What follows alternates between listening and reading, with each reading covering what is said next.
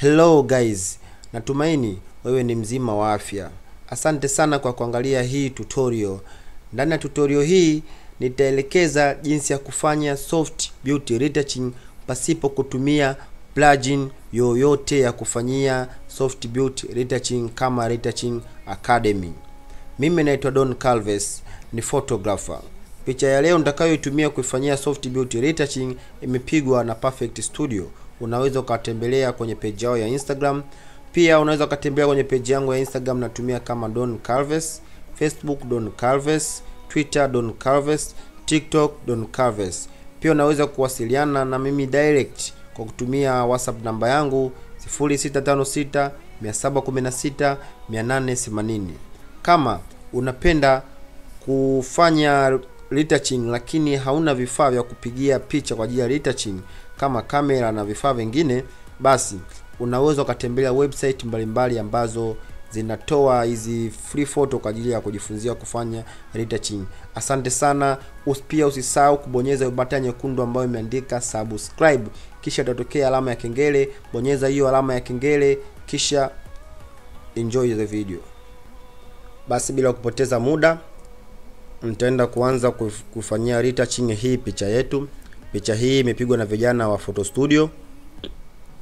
Sasa kama unafanya retouching kwa kutumia njia hii ama bila kutumia Retouching Academy, kuna baadhi ya steps ambazo lazima uzipitie, na hapo ndo naelekeza hizo steps. Kama unaweza kuziandalia action hizo steps, unaweza kuandaa action. Kwa siku ya leo sisi tuelekeza jinsi ya kuandaa action.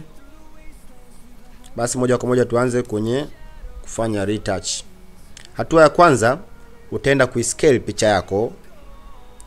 Hatua hizi ndo hatua ambazo kila retouch, hata kufanya Retouching Academy, lazima uzipitie hizi hatua, kama kuscale, kucolor grade, kufuta chunusi, lazima uzipitie. Kwa utaenda kuiscale. Nitaingia hapa kwenye hii alama ya kucrop. Nitaingia hapa kwenye hizi ratio, nitachagua ratio ya hii 4:5. Kwa nini nachagua hii ratio? Nachagua hii ratio kwa sababu ratio hii ni special kwa ajili ya mitandao ya kijamii. Picha hii baada ya kuifanyia retouch itaenda kupostiwa katika mtandao wa Instagram. Kwa hiyo nitaitumia hii ratio kwa sababu nikitumia hii ratio, nikija kuposti hii picha, basi hii picha haitopungua quality wala haitopungua size. Ukitumia ratio nyingine, kunakuwa na uwezekano mkubwa wa picha yako kupungua quality utakapoenda kuiposti. Tukishaweka ratio yetu hiyo, hatua inayofuata nitachukua hii layer ambayo imesave background, nitaiduplicate ziwe mbili. Nitainame OG. Nikisha iduplicate hii layer ya juu ambayo nimesave OG, nitaifanyia color correction kwa sababu picha yetu hapa inavyoonekana haina rangi ambayo mimi nahitaji. Kwa hiyo nitaenda kuifanyia color correction. Color correction naifanyia wapi? Naenda kwenye filter, naenda kwenye camera raw filter. Kama Photoshop yako haina camera filter, wale wanaotumia Photoshop CS6 zile, mimi natumia hii Photoshop yangu ni Photoshop 2018 CC. Kama haina camera raw filter, basi unaweza kutafuta toleo ambalo lina camera raw filter. Kwa hiyo nitaingia kwenye camera raw filter bila kupoteza muda. Nitaifanyia baadhi ya adjustment. Sasa hizi adjustments ninazozifanya hapa, usije ukazikopi. Kama utazikopi ni wewe mwenyewe, ila nakushauri usizikopi kwa sababu picha zinatofautiana. Kama ukikopi zikakufaa, basi hamna shida, ila unaweza kujaribu za kwako zaidi kwa sababu unafanya color correction kulingana na wewe mwenyewe jicho lako unavyoona. Sawa, sitofanyia sana kwa sababu picha hii ni mfano tu. Kwa hiyo nataka nifanye color correction ya kiprofessional hapa, ili kuangalia before na after ya kabla kufanya color correction. Kabla hujasave huku, unabonyeza kidude ambacho kimeandikwa Y, unakiclick hichi, basi itakuletea hivi. Utaona hapa before, hii after. Unaona kama highlight imezidi sana, nitaenda kupunguza highlight kidogo. Yaani unapofanya color correction usifanye too much ukaenda kuharibu picha ikawa ina ladha. Nadhani natosha, tusifanye too much. Unaweza kaona before na after. Sasa hatua inayofuata baada ya kufanyia color correction, nitaenda kufuta chunusi. Yaani nitaenda kusafisha sura. Kufuta chunusi, cha kwanza nitaizoom. Nikisha zoom vya kutosha, nitaenda kutumia hii spot heading brush tool, nitai click. Nikisha click kwenye kila chunusi nitaenda click na single click. Nenda kwenye chunusi na single click, nenda kwenye chunusi na single click. Make sure umefuta chunusi zote, usiache hata moja. Ukiacha chunusi yako hata moja, basi wakati wa kufanya soft blushing ile chunusi itaenda kuonekana na picha yako itakuwa haipo smart. Pia tukumbushane usisahau kusubscribe. Bonyeza hiyo button ambayo imeandikwa subscribe ili uweze kuwa wa kwanza ama uweze kuwahi kuangalia tutorial zangu. Utaendelea kusafisha. Hakikisha uache chunusi. Ukiacha baadaye picha yako haitofanywa soft blush nzuri. Kama bado hujatembelea video zangu za nyuma nilizo upload, nimeshaelekeza jinsi ya ku download Retouching Academy kwa wanaopenda kufanya retouch kwa kutumia Retouching Academy. Pia nimeshaelekeza jinsi ya ku download hizi Photoshop aina zote. Na kukumbusha tena usisahau kusubscribe ili uweze kuwa wa kwanza kuangalia video zangu pindi nitakapozi upload.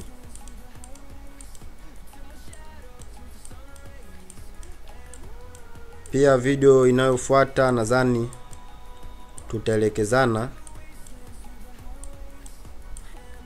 ni vifaa gani unatakiwa kuwa navyo ili picha yako ama kwa wale wanaopenda kupiga portrait, jinsi ya kucheza na light, jinsi ya kucheza na aperture kwa wanaopenda kupiga portrait kama hii naoifanya retouch hapa. Nadhani picha yetu hapa iko smart kabisa, imeshatolewa chunusi zote. Hakikisha usiache chunusi hata moja wala mkwaruzo. Sasa naenda zoom out hii picha yetu hapa. Na zoom out. Naona bado kuna sehemu sijazitoa chunusi zinavyotakiwa kama hizi. Hazitaki kuwepo hizi chunusi hapa, hivi vipele ambavyo ni vikubwa vikubwa. Inaweza siwe ni chunusi, lakini kama ni kipele kikubwa ambacho kinauzwa kuonekana, basi na uswapi ya kukifuta. Sababu hii ni soft blush, ni soft beauty. Takiwa hata kipele kuonekana. Basi natosha. Hatua inayofuata ukisha usafisha picha yako kama hivi inaonekana iko smart. Hili ambayo umesave ya juu kabisa unaenda kuiduplicate mara mbili. Unaiduplicate mara ya kwanza, unaisave low, unairename maana yake. Unairename low. Ni muhimu sana kurename, kuzipa majina. Zitakusaidia wakati unafanya hatua zinazokuja.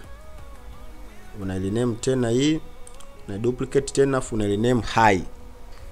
Mara kwanza tumerename low, hii tunairename high. Ukisha duplicate mara mbili, kisha zipa majina, unakuja kwenye ile ambayo umeipa jina low, unakuja kwenye filter, unaenda kwenye blur, unaenda kwenye Gaussian blur, unaweka 3.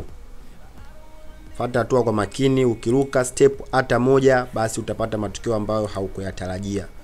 Ukishaweka 3 kwenye hilo, unakuja kwenye high, unaenda image, unaenda apply image. Sasa hapa tayari imeshajiset sababu nimeshafanya retouching za photo nyingi sana, maana yenyewe automatically ikaweza kusense.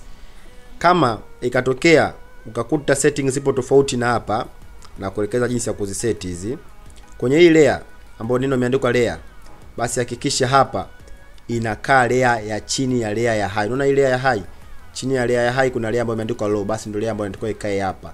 Kama tunaweka layer ya low hapa, ukikuta neno lote limekaa kati ya hizi blending zote zikikaa yote, basi unataka utoe uweke blending ambayo inaitwa subtract hii hapa. Hapa kama opacity yote imepungua, umefanyaje? Unataka uweke opacity ya 100. Na hapa pia scale yako, kama utakuta scale imekaa 3, 5 ngapi, utaweka scale yako, utabadilisha utaweka scale 2. Pia offset hapo nako utaweka offset ya 128. Kutoka hapo utapiga okay. Kisha piga okay, unaenda kwenye hii ile ya iliyoandikwa high, unaenda kwenye normal, unaweka blending ya linear light. itakuja kama hivyo. Kisha kuja hivyo unaenda kwenye hii layer low, una right click, una convert to smart object hapa. Convert to smart object itakuja kama hivi. Utaenda kwenye filter, utaenda kwenye blur, utaenda kwenye Gaussian blur. Sasa hapa unatakiwa kuwa makini sana, makini unahitajika. Kwa sababu hapa naenda kuweka radius. Radius hii unaweka kulingana na quality ya picha yako. Hii unataka ucheze nayo kuanzia 9 mpaka 23. Ucheze hapo yani 9 mpaka 23. Kwa kama picha na quality kama hii unaweza kucheza kwenye kuanzia kwenye 20 mpaka 23. Unaangalia sasa mwenyewe matokeo gani unayataka. Kwa mfano mimi nikiangalia hii sijalizika nayo, nashusha kwenye 18. Kwenye 18 nimelizika nayo kwenye 18. Kwa nitaenda kuweka ngapi? Kwenye 18. Kwa unaweka hapo kulingana, usikalili 18. Unakwambia unacheza na 9, picha ambazo hazina quality kali sana unacheza kwenye 9, 10, 11, ila picha ambazo zina quality unacheza kwenye 18 hivi, 19 mpaka 23. Kazako okay. Then una click hichi ki filter, hichi ki smart filter hiki. Ukisha click hichi ki smart filter unaenda kuki-invert. Yaani una control I. Kama unatumia Windows na control I, kama unatumia Mac unapiga command I. Kama unaona button yako hazifanyi kazi vizuri, unaweza ukaja kwenye hapa image, ukaja kwenye adjustment, ukaja kwenye neno invert, uka-invert. Ukisha invert hakikisha unaona nikiklik hapa hivi, hichi kidude kinaama, hichi kiselector kinaama. Sasa hakikisha kiselector chako kimekaa kwenye hii ulio convert, kwenye ile ambayo ni ya smart filter. Ukitoka hapo unakuja kwenye kubrush, sasa kuweka soft brush. Unakuja kwenye kuzoom, unaizoom picha yako kidogo kusudi ikae scale inayoeleweka. Ukisha zoom vya kutosha kama hivi, unakuja kwenye brush, tumia brush ya kawaida. Tumia brush tool ya kawaida. Hakikisha hapa imekaa nyeupe juu. Flow, punguza flow, weka flow 50. Flow unacheza nao kuanzia 40 mpaka 50. 51 sio mbaya. Unaongeza brush yako. Natumia shortcut ambayo ni ya mabano makubwa ya kuongeza, mabano madogo ya kupunguza. Hakikisha unapofanya hii soft brush usipende kutumia brush size moja. Unakuwa unatumia brush size ya brush kulingana na eneo husika. Pia usije ukabrush hivi randomly. Una brush kwa kutumia mtiririko mzuri. Usije ukabrush kwenye mwanga afu peka kwenye giza, kwenye giza peka kwenye mwanga. No. Kama una brush kwenye mwanga basi kwenye mwanga, na kama una brush kwenye giza basi kwenye giza. Kama hivi na brush mimi hapa, unakuwa brush kwa mtiririko mzuri. Wewe kwenye sehemu kwenye mwanga brush usiogope, kwa sababu utakuja kufanya dodging na burning. Kwa hiyo usiogope, brush kama unavyoona. Nadhani unaona picha yako inavyozidi kuwa smart, inakuwa picha ambayo imefanywa color grading, imefanywa retouching kiprofessional zaidi. Una brush na details zako zinarudi kama zilivyo. Napunguza size ya brush kama nilivyokuambia, usipende kutumia brush size moja, haitakupa matokeo mazuri. Nadhani unaona mwenye matokeo yake hapa ni ya kiprofessional zaidi. Huenda kama ni mtaalamu cheza sana na hizi brush ukafanya vizuri kuliko hata wa professional photographers ambao watu wengi wanaamini kwa ni professional, ukawapita kwa kufanya retouch. Yaani unataka brush hadi mwenyewe roho yako inapenda yani. Kumbuka usije ukabrush randomly. Una brush sehemu yenye mwanga, una brush sehemu yenye mwanga, kama una brush sehemu yenye giza, sehemu yenye giza. Na kama mtu kama huyu, picha kama hii ambayo imefanywa makeup sehemu zenye mashavu kama hizi, basi unataka brush sehemu ambazo zina makeup hiyo hiyo. Usije ukafanya randomly, ile makeup ukaipeka sehemu nyingine. Kitu ambacho ma photographers wengi ambao wanaanza huwa wana brush randomly, na ndio maana picha yao unakuta picha na mabonde, picha haijanyoka, picha haijakaa smart kwa sababu ya kubrush randomly. Na kukumbusha tena usisahau kusubscribe ili usipitwe na, unaona hapa nimebrush, nimetoa makeup nimeleta huku. Kwa hiyo ndio makeup nirudishe. Kwa hiyo nitaenda hapa, nitaibadilisha hii kutoka nyeupe nitaweka nyeusi.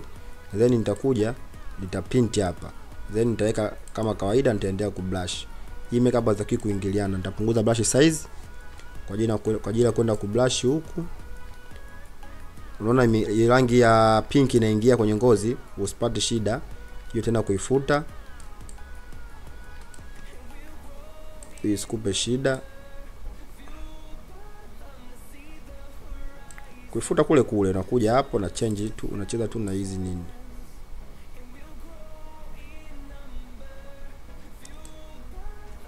Cheza na blush. Cheza, yani ndiko ucheze sana na blush, size ya blush kucheza nao sana. Kama utaona video hii imekusaidia, basi tafadhali usisahau kusubscribe, pia comment neno lolote la shukrani, ama je unataka tutorial unafuata tuelezee kuhusu nini, ama je kitu gani kinakusumbua kwenye masuala ya photography. Nitakiandalia tutorial bila shida yoyote. Unachotakiwa kukifanya ni kusubscribe, then unakuja kucomment hapo chini ni kitu gani, ama video hii imekukera sehemu gani, video hii imekufurahisha sehemu gani, je video hii umeipenda, video hii hujaipenda, mapungufu gani video hii. Andika kwenye comment yako hapo, nitapitia comment zote, nitazisoma na nitazijibu. Kwa wanaotaka kunifuata private, namba yangu ya simu ni 0656 716 880. Nadhani unaiona picha yetu ina details zote. Yaani una retouch picha ina details zote. Napoongea kuhusu details na maanisha vile vipele vidogo vidogo ambavyo kule kwenye Retouching Academy wameenda kuviwekea plug ya kwake yenyewe. Yaani kuna plug ambayo ukiklik vinakuja vipele. Sasa huku sisi kwa kutumia njia vipele vinakuja wenyewe automatically. Na ndio maana njia hii naipenda sana kutumia kuliko ile ya Retouching Academy. Mtu ambaye kashazoea kufanya Retouching Academy huwa sio mkali, kwa sababu Retouching Academy imesharahisisha kila kitu. Yeye kazi yake kuklik tu, huwa ajui nini maana ya kuselect layer, kuinvert layer, huwa waelewagi watu wanatumia Retouch Academy. Na sio kwamba naiponda, sipondi, ni plug nzuri sana kwa wanaojua kuitumia kama mimi mwenyewe najua kuitumia hiyo. Lakini siipendi kwa sababu sipendi kutengenezewa kila kitu. Napenda kila kitu nikifanye kwa mikono yangu mwenyewe. Sasa walichofanya Retouching Academy, wameshatengeneza kila kitu kwazi kwako tu. Kazi yako ku click, kitu ambacho kinakupelekea uwezo wako kupungua. Nadhani unaona picha yetu hapa kwenye mdomo hapa, juu ya mdomo unaweza uka blush, alafu hizi details hapa kama vimistari vyeupe viwili utakuja kuvirudishia wakati wa kufanya dodging na burning.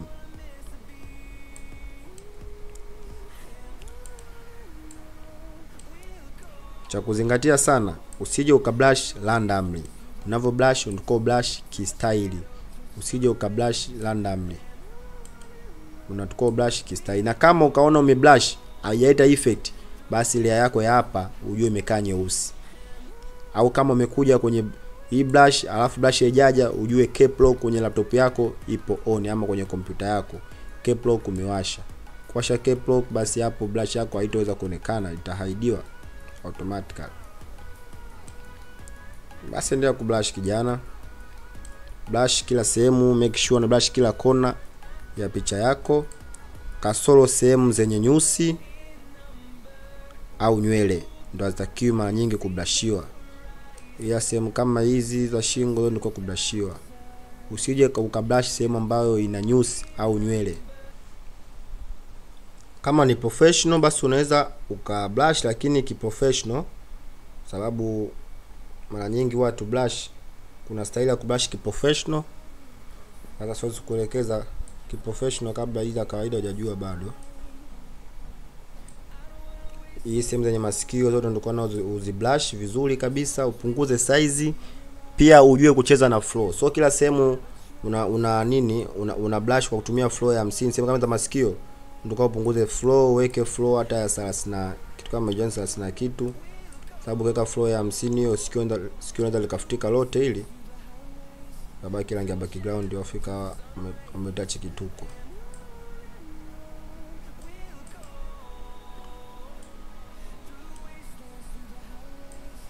Yaani una blush hadi mwenyewe roho yako inapenda. Na njia hii ni njia, yani njia hii ya kufanya retouching ni njia rahisi mno sababu inakalilika, tofauti na Retouch Academy haina mambo mengi.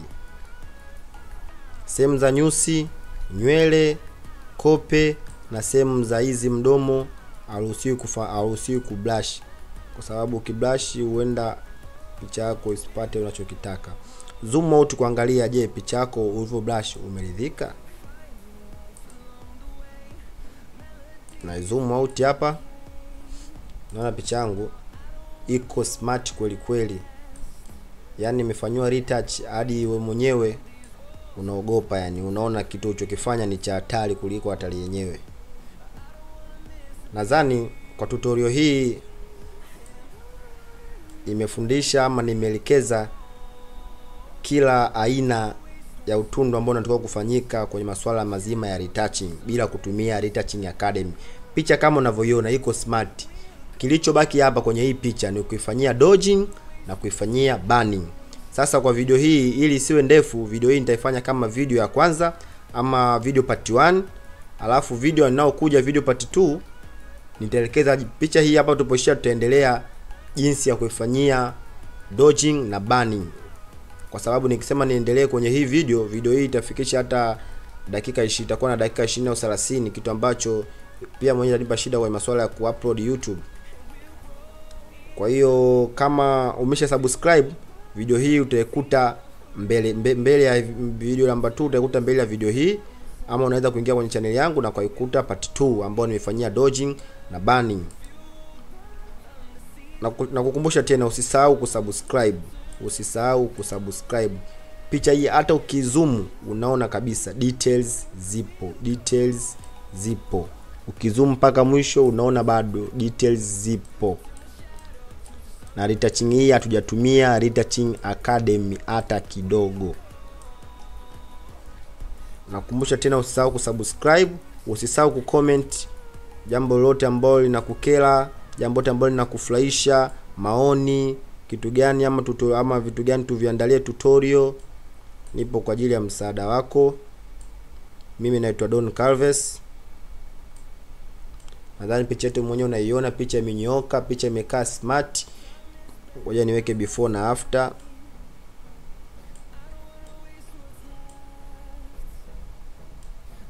Nadhani hiyo picha ni ya before na hiyo picha ni after. Before, after.